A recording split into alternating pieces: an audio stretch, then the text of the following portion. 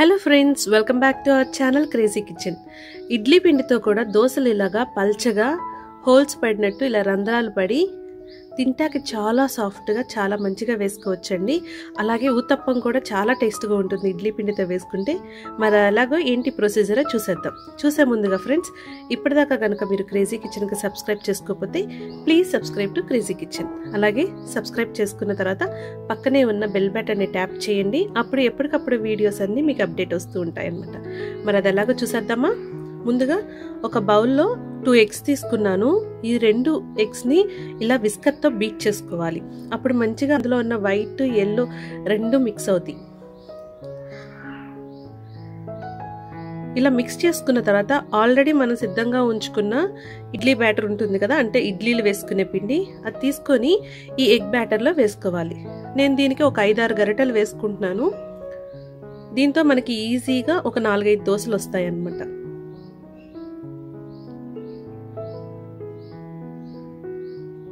ఇప్పుడు ఈ ఎగ్ బ్యాటర్లో కొంచెం కుకింగ్ సోడా అంటే వంట సోడా, అలాగే రుచికి సరిపడినంత ఉప్పు వేసుకుంటున్నాము. ఇది మొత్తం మంచిగా మిక్స్ చేసుకోవాలి. గరిటె కంటే మన విస్కర్తో అయితే ఈజీగా కలుస్తుంది ఇదంతా. విస్కర్ లేదంటే గరిటెతోనే కలుపుకోండి. ఫోర్క్తో కలుపుకున్నా సరే బాగానే వస్తుంది.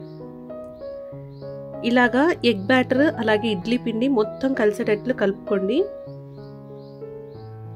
మనకు మొత్తం కలిసాక ఇది క్రీమీ టెక్స్చర్ వస్తుంది.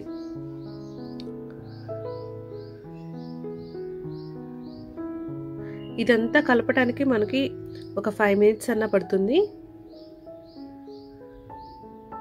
చూడండి, ఇలా క్రీమీ టెక్స్చర్ వస్తుంది. ఇలా ఉంటే దోశలు బాగా వస్తాయి అన్నమాట. ఇప్పుడు స్టవ్ ఆన్ చేసుకొని పెనం పెట్టుకోవాలి. ఫస్ట్ అయితే మీకు ఊతప్పం ఎలా వేయాలో చెప్పేస్తాను.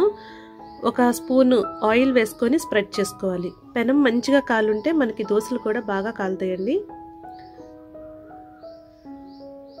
ఇప్పుడు పెనం బాగా వేడెక్కాక దీని మీద ఊతప్పం వేద్దాం. ఇప్పుడు కలిపి సిద్ధంగా ఉంచుకున్న బ్యాటర్ ఉంది కదా, అది వేసుకోవాలి.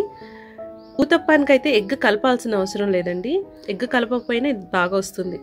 ఇలాగా కొంచెం మందంగా స్ప్రెడ్ చేసుకుంటున్నాం ఊతప్పం కాబట్టి.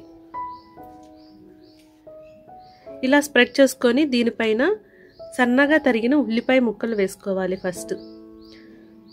తర్వాత కొంచెం పచ్చి కొబ్బరి తురుము, 1 టేబుల్ స్పూన్ పచ్చి కొబ్బరి తురుము వేసుకోవాలి. మంచి టేస్ట్ వస్తుంది పచ్చి కొబ్బరి తురుము వేసుకుంటే ఊతప్పంలో. అలాగే సన్నగా తరిగిన పచ్చిమిర్చి ముక్కలు వేస్తున్నా. ఇక్కడ కలర్ఫుల్గా ఉంటుందని నేను గ్రీన్ కలర్ చిల్లీ అలాగే కొంచెం పండిన మిరపకాయలు వేసాను అనమాట. ఇందులో తరిగి పెట్టుకున్న, కావాలంటే మీకు తరిగి పెట్టుకున్న క్యారెట్ ముక్కలు వేసుకోవచ్చు, కొత్తిమీర, కరివేపాకు ఇవన్నీ తరిగి వేసుకుంటే చాలా బాగుంటుంది. తర్వాత అంచుల వెంబడి అలాగే ఇలాగ ఊతప్పం పైన కూడా ఆయిల్ స్ప్రెడ్ చేసుకోవాలి. ఆయిల్ వేసుకొని దీన్ని మీడియం ఫ్లేమ్లో కాల్చుకోవాలి. ఎక్కువ మంట పెట్టేస్తే మనకు దోశ తొందరగా మాడిపోతుంది. అందుకని మీడియం ఫ్లేమ్లో పెట్టుకొని మనం హీట్ చేసుకోవాలి. ఊతప్పం లోపల కూడా మంచిగా కాలాలి అంటే మూత పెట్టుకొని కాల్చుకోవాలి. తర్వాత దీన్ని ఒక 4 నిమిషాల తర్వాత సైడ్స్ నుంచి లూజ్ చేసుకుంటా ఇంకో వైపు కూడా తిప్పి కాల్చుకోవాలి. చూడండి, ఎర్రగా కాలి చూడటానికి కూడా చాలా బాగుంది ఊతప్పం. 2 వైపులా కాలాక దీన్ని ప్లేట్లో పెట్టుకొని కొబ్బరి చట్నీతో అలాగే కారపొడితో సర్వ్ చేసుకుంటే చాలా బాగుంటుందండి. మనకి దోశ పిండితో వేసే ఊతప్పం కంటే ఇది చాలా బాగుంటుంది. ట్రై చేయండి. ఇప్పుడు మీకు సెకండ్ రెసిపీ చెప్పేస్తున్నాను. అదే ఇలాగా పల్చగా దోశలు వేసుకోవటం. చూడండి, మనం దోశ పిండితో అయితే ఎలా వేసామో అంత పల్చగానే వస్తాయి దోశలు.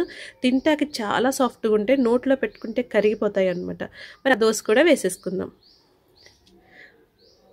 ఇప్పుడు పెనం బాగా కాలాక ఒకసారి నీళ్లు చల్లుకోవాలి. అప్పుడు దోశ అనేది బాగా వస్తుంది.